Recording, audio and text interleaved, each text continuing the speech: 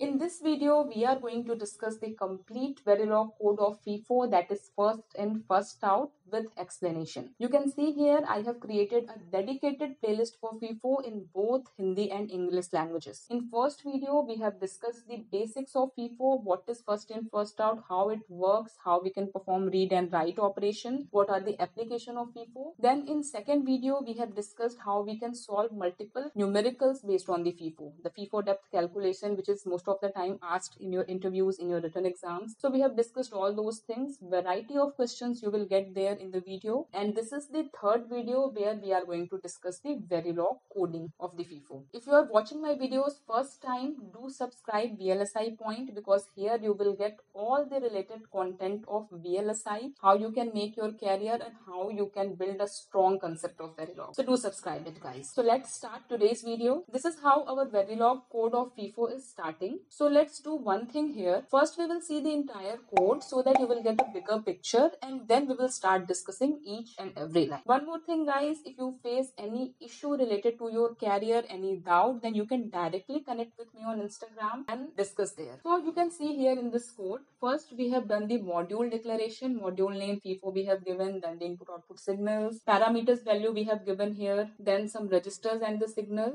This is the another part of this code where we have performed the write process, the read process, and finally this is the last part where we have done the data storage, data retrieval, and the status output. Before moving to the first part, let's see this figure of FIFO. Here I have taken 16:8 FIFO. You can take any size, and the input which we are taking here is clock, reset, write enable, read enable, and the data in, which is of 8 bit. The outputs are full, empty, and data out, which is of 8 bits again. This write enable signal means whenever you have to perform the write operation, this write enable signal should be high, and in case of read operation, this read enable signal should be high. Then only you can perform the read operation. So starting with the first part of this code, module, then the module name FIFO I have given here. Then I have done the declaration of all input output signals. So clock, reset, write enable, read enable, data in, data out, empty, and full. Here I have mentioned this data in and data out size in terms of data width, which I have explained here in the parameter. Parameter depth equals to 16, parameter data width equals to 8. Why we are taking this parameter here? Actually, you can directly write this code by using this size, the specific size. But the benefit here is that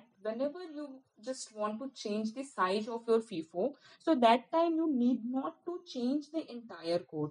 Simply you have to just change the value of this parameter, and here you are ready to go. So this is the benefit of using parameters. So parameter depth size is 16 here, parameter data width size is 8 here, another parameter is PTR size, which is equal to 5, which we are taking to indicate the pointer size. Here we have taken a memory. This is a register array that represents the storage for the FIFO elements. So the depth of this memory is the 0 up to depth -1, that is 16. And the width is data width -1 down to 0, which is 8. So this is a register array where we can store total 8 number of datas, and each data is of 8 bits. This is the meaning here. Then we have taken write PTR and read PTR. So these registers keep track of the write and read positions within the FIFO. And finally the empty reg and the full reg. So these registers track the empty and full status of the FIFO. Coming to the next part of this code where we have started the write process.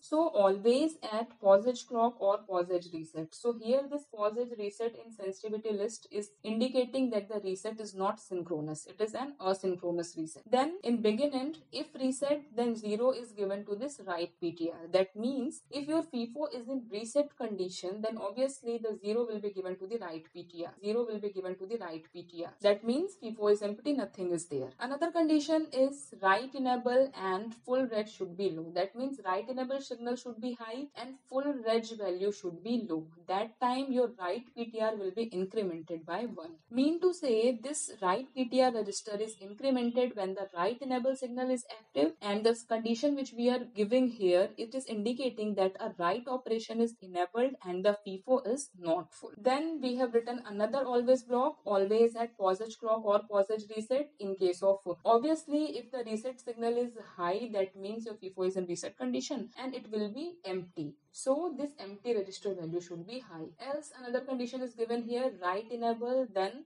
full register should be low, write enable should be high, and write PTR not equal to the read PTR. In that condition, 0 is assigned to this empty register. Otherwise, another condition is there if read enable signal is high and write PTR equals to the read PTR plus 1. So in that condition, 1 is given to the empty register. That means the register is empty here. So here what I just want to say that this empty register, empty reg, that means the register is updated based on the state of the FIFO. If a write operation occurs, that means the condition which we are seeing here, write PTR not equal to the read PTR, this line, it indicates that the FIFO is not empty. So 0 is given to the empty reg. Another condition which is given here, it indicates that the FIFO will become empty, so this empty reg will be high. This is the meaning. Another always block is here where we are updating the status of full register. So always at pause edge clock or pause edge reset, then if reset signal is high, then obviously your FIFO will be empty, it will not be full, so 0 will be assigned to this full reg. Otherwise, the condition is if write enable is high and write PTR equals to the read PTR, that means your FIFO is full. Actually, you are at the ending of this FIFO. So here we are giving 1 to this full register. Otherwise, if read enable signal is high and empty reg is low, in that condition, 0 is given to the full register, which is indicating that the FIFO is not full. Then we are moving towards the read process. So the read PTR register is incremented when the read enable signal is active. And the condition which you can see here, if reset is high, then obviously this read PTR value will be 0. Else the condition is given if read enable is high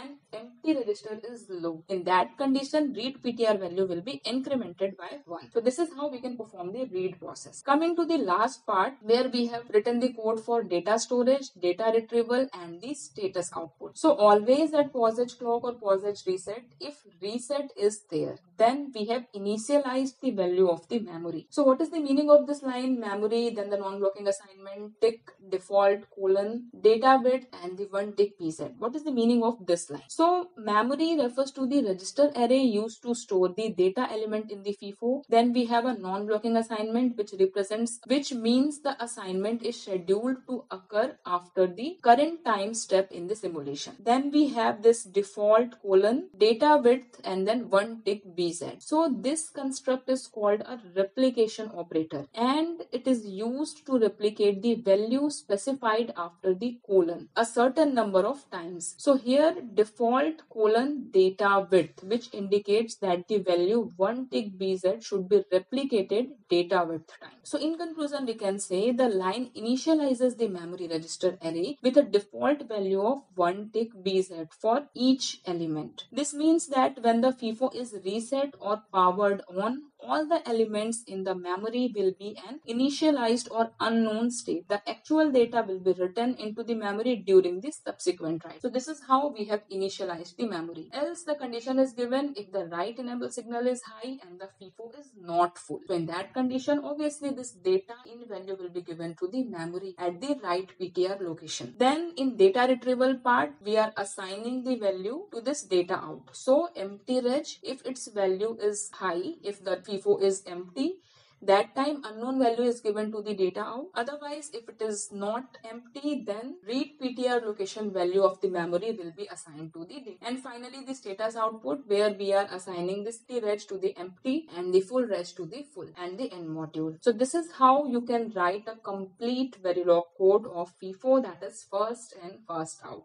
I hope it is clear to you. Once again, we can revise this code. In first part, we have done the module declaration, the input-output declaration, the parameters part, registers and the signals. Then we have moved towards the write process and updated the empty register and the full register state. Then we have written the code for the read process. And finally, how you can store the data in this memory, that is the register array, how you can retrieve the data from the FIFO and the status output. So this is a very simple code. I hope it is clear to you. If you have any doubt, let me know in the comment box. If you want a specific video of any topic related to the VLSI, do let me know in the comment box, guys. I'll make a dedicated video on that. Also, you can directly connect with me on Instagram and DM your doubts. So this is it, guys. This is about today's video. You can join our community VLSI Point on Telegram group. Discuss your small doubts with your peers. We update the job vacancies there and share some useful materials also. So it will be helpful for you if you will join that community. So thanks for watching today's video. See you soon in the next video.